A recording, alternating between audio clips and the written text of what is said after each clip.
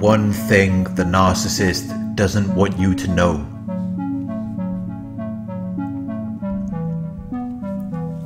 The narcissist knows that they're no good. They know that they're no good for you. They know that they are not worthy or deserving of being desired or approved of. They know that they do not possess the desired qualities of the standard that you might desire or expect from them.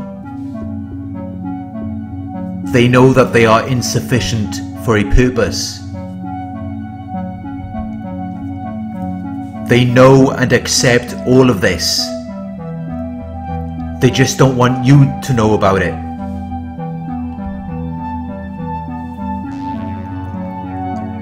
They always knew that they were not deserving of love.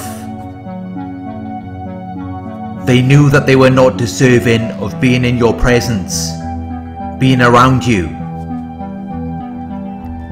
They always knew this. This is why they created a false self, to be everything that they were not. A person who may be deserving of love and acceptance. A person who may be deserving of being around you. But it was never real. The false self was designed to trick you.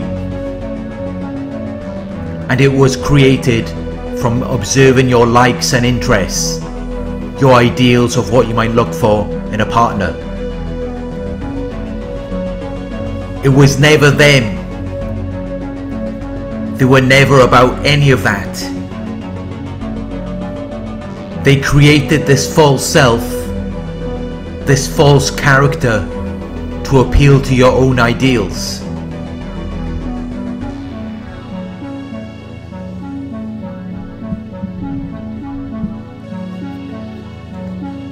The false self may have showed behavior that is respectful and considerate of other people. They may have been appealing to look at. They may have had qualities or features which aroused your interest. But none of this had anything to do with them. It was bits and pieces that they had taken from other people who they deemed to be desirable or attractive. Whether it was people they know personally or something they had seen in a movie, they then attributed these qualities and features to themselves and acted as if they were their own. The false self is designed to put on a show of being real, but it is not real. Inside they feel completely dead and empty.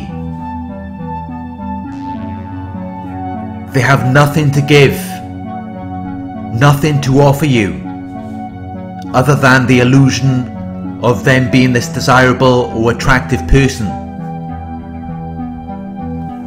which is really nothing more than bits and pieces that they have taken from other people who they deem to be desirable or attractive.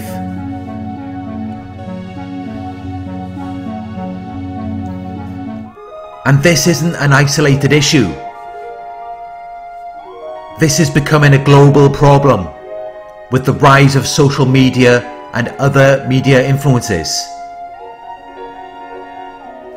They are not promoting individuality.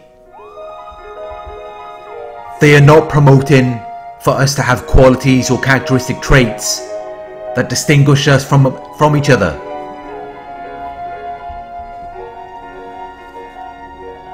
Just look at the kind of influence that celebrities like Kim Kardashian are having on young girls.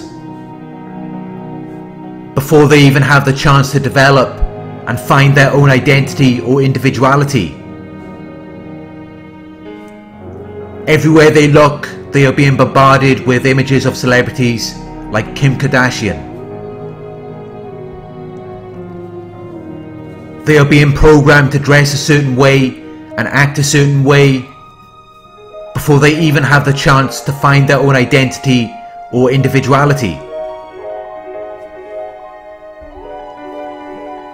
When people are constantly subjected to these media influences from a young age, they have no identity or individuality. Because during their crucial stages of development, they were presented with these idealistic images that they were expected to conform to. They were expected to conform to these idealistic images if they wished to be desired or accepted. So when they finally develop, the person who they once were, or the person that they were supposed to be, no longer exists. All you get is a copy, a combined dissection of different idealistic images. Bits and pieces of celebrities who they deem to be desirable or attractive.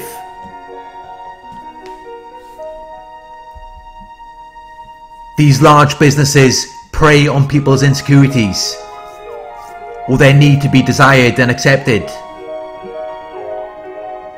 They understand human psychology. They understand the dysfunctionality of the world that we live in today.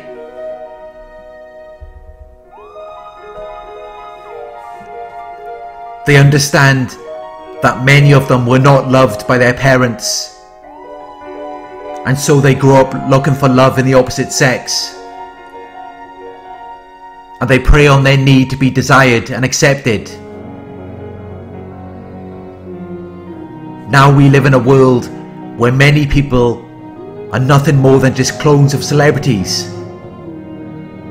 They're all doing the same thing.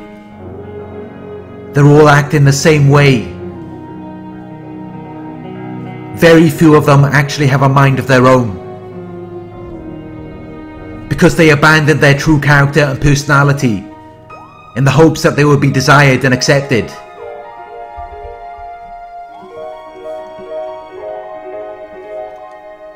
They created their false self because they are insecure.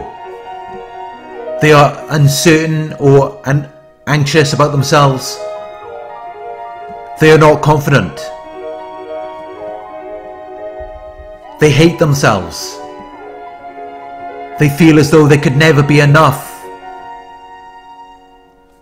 They are ashamed of their foolish behavior.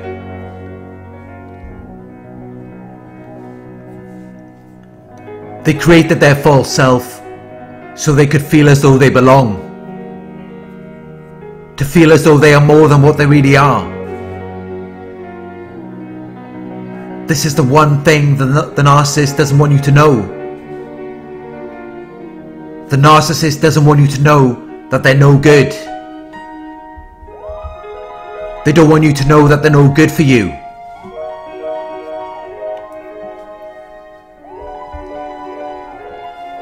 They try to hide it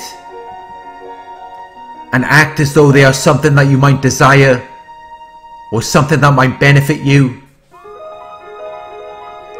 But any time that they are reminded that the false self is not who they really are, the mask begins to slip. They begin to reflect on their insecurities and how they hate themselves and feel as though they could never be enough. And this is when you begin to see their dysfunctional behavior. Because it is a coping mechanism and a defense mechanism for how they really feel about themselves.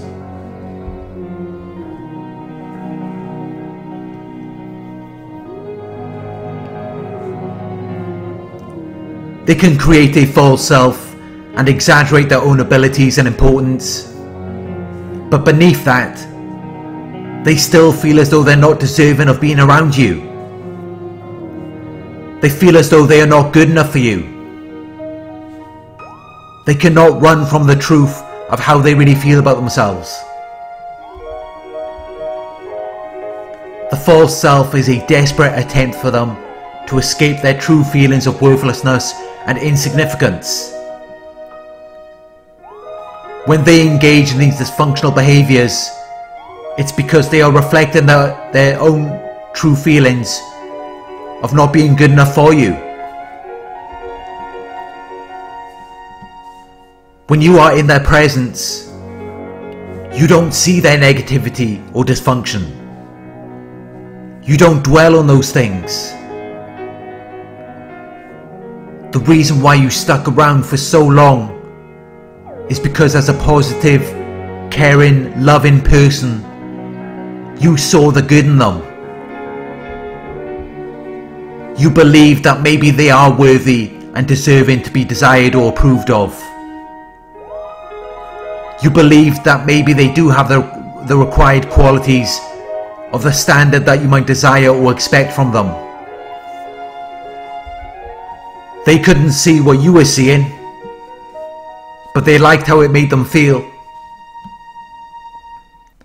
You validated their false self, and it made them feel good.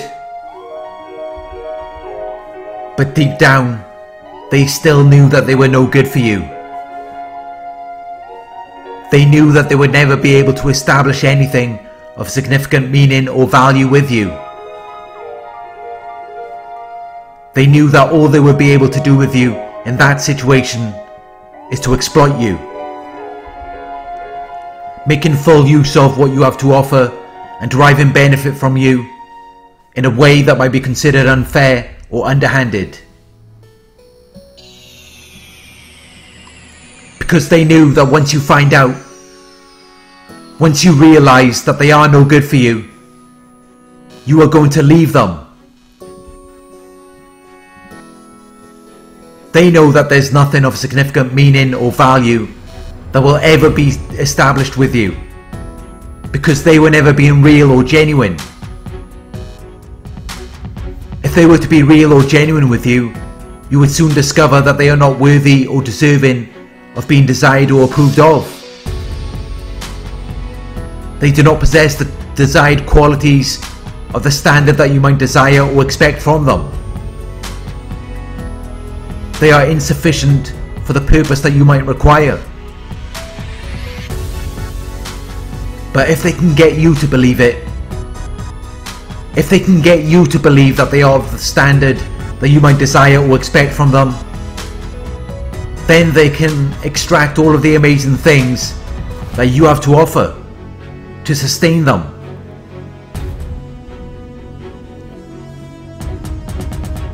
Because the narcissist knows that they're no good for you, they are not going to be vulnerable. They are not going to expose themselves to the possibility of being harmed emotionally.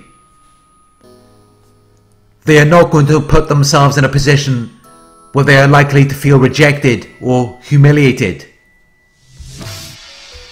They are not going to take that risk. And that is why they remain in this endless cycle, never getting what they truly want or desire. They keep playing out the same patterns of behaviour from the same level of awareness that created them, because it's too painful for them to deal with.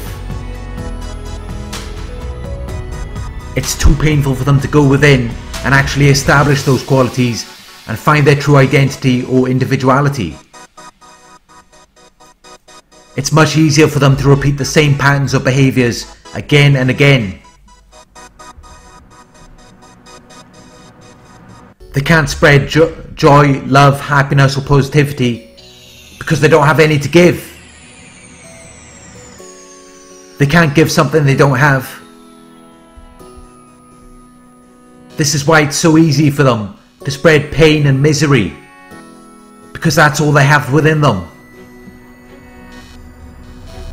And they knew from the beginning that they didn't have what you want. They didn't have what you were looking for.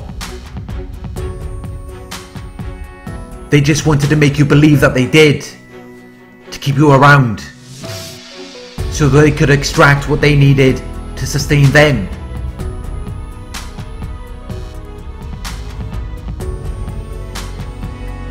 Everything you were looking for, Everything you needed was within you all along. When you met them, they altered their false self to reflect back who you are and what you're about. All of the qualities that you were looking for in them were within you all along. The love, joy, happiness, and positivity. It's within you, and it always was.